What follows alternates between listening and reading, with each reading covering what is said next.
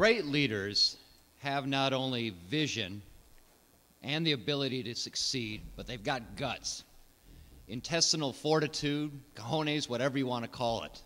And I've got it. I mean, who else in their right mind would go out in public in a green jacket like this on a Sunday afternoon? And I wear it on Friday during football seasons, too, on occasion. I can sit up here and separate myself from everyone on this platform by saying I'm a true outsider. And that's what this state needs right now. It doesn't need someone who's been associated with the Democrats or the Republicans. It needs someone who can come in with no baggage and no perceived baggage, with an open mind, with strong opinions, the willingness to share them and share some ideas that might be a little out there, and I've done so along the campaign trail so far.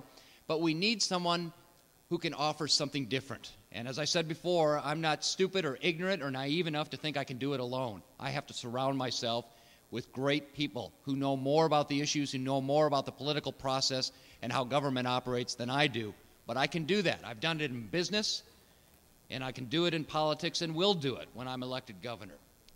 I want to thank you for coming out today, because I think it's pretty easy to say that we're in agreement, that we support good policy when it comes to keeping our waters and our land free, or at least remotely free of pollution, cutting down on pollution. That's the easy thing to say. The tough thing is to look at ways we can move forward.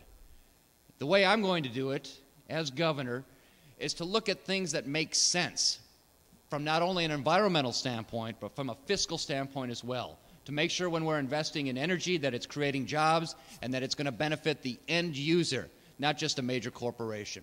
Thank you.